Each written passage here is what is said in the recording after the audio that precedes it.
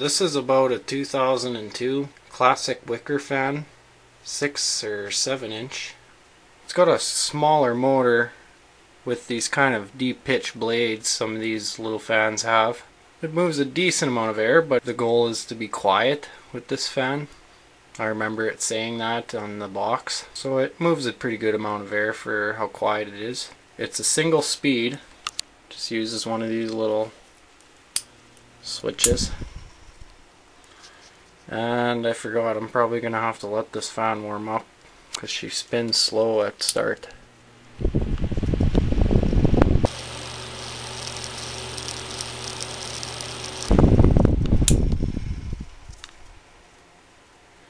You're probably saying, oh, why haven't you oiled it yet? Well, yes, of course I've oiled this thing. I don't know, the motor overheated once and it used to have a plastic cover around that motor.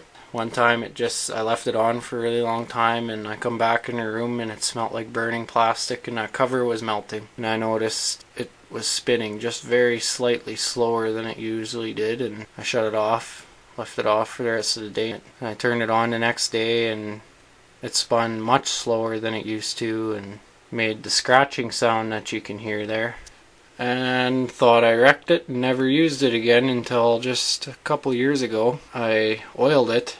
I only dripped the oil down the shafts and that hardly worked at all, and then just like last year I oiled it really good, like the way you seen in my video. Now once it warms up it spins up to like just under its original top speed, and my guess is why it makes those sounds and spins a little slower than when it did brand new is because when I overheated it, it must have warped it or something. Now the bearings aren't in perfect plane anymore, but it still works. I'll turn it on and let it run for a while and show you how it runs. Okay, she's all warmed up now.